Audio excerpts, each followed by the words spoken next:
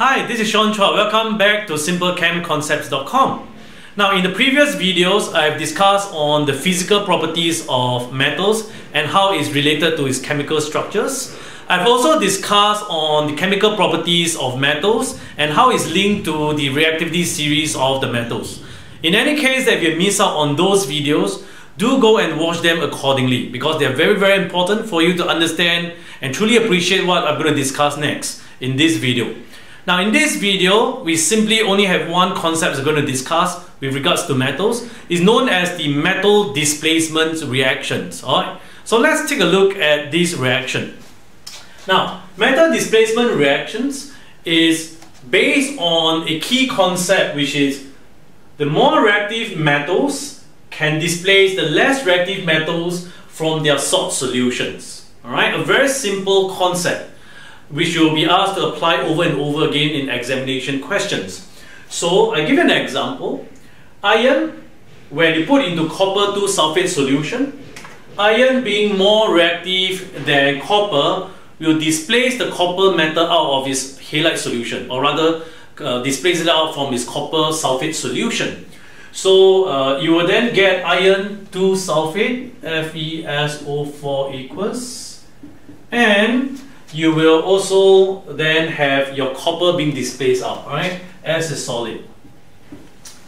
So this is metal displacement reaction equation, and in terms of observation, alright, this is what you're going to see. Initially, you start with a beaker of copper 2 sulfate. It's blue color solution. Alright, it's a blue solution.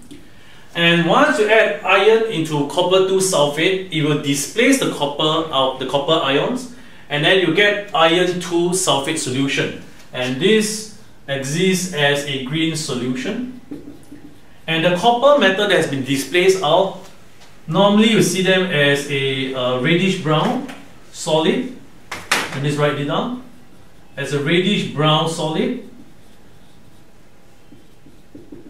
Or sometimes we say it's pinkish, alright? Because when it's freshly formed that time, the copper is kind of pink color until it reacts with the oxygen in the atmosphere, and then it will start to become reddish brown, right? So sometimes we say it's a pinkish solid. Alright, so this is a metal displacement reaction. Okay. Now I give you an example. In the exam, you will be frequently being asked on a table like this. Right? When you add a series of metals into a series of so-called salt solution, whether there is a displacement reaction at all. So it's very easy. Let's run through it.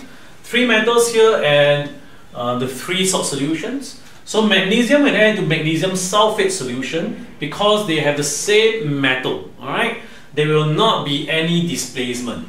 So I'm not going to do anything to it.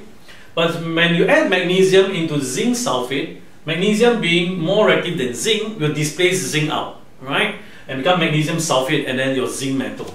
So there will be metal displacement reaction. Same thing for magnesium with copper 2 sulfate, because magnesium is more reactive than copper. And what about zinc? Zinc metal is different from magnesium, obviously, in magnesium sulfate, but zinc is less reactive than magnesium sulfate.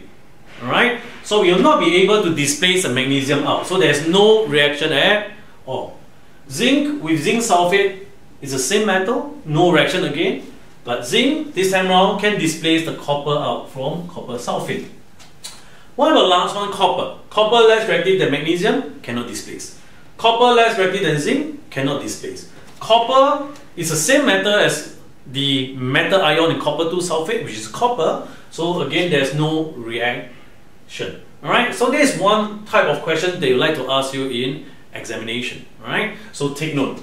Now, there's a special mention with regards to metal displacement reactions. As we saw earlier, usually we are talking about a metal that's added into a salt solution. Alright, and we see whether there's displacement. But I wanted to know there is also displacement when we put a metal and a metal oxide together, alright, and the metal is more reactive than the metal in the metal oxides. There will also be displacement, right? But this reaction, you require something you need heat, alright? You need heat, energy for it to occur. So let me give you an example. If I add a zinc metal, right, into say copper oxide, and if I have a fuse that I can ignite it, so basically I have something that can burn inside and provide heat energy and it's hot. So normally we use triangle over here, right below the arrow, to signify, to show that there's heat.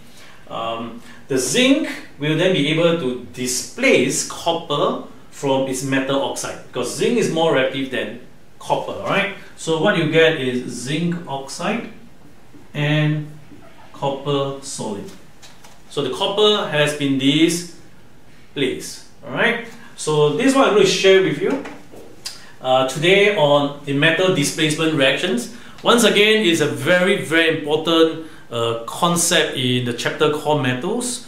Do revise and review the video, alright, as many times as you want, and try out more questions on your own in order to perfect this concept called the metal displacement reaction, right? Huge, very, very important, right? And with that in mind, I think that's all from me today. This is a short video and I really hope you enjoy yourself. If you'd like to receive more videos from us, do subscribe to our channel by clicking the button below, alright? And I'll see you in the next video. Thank you and good luck.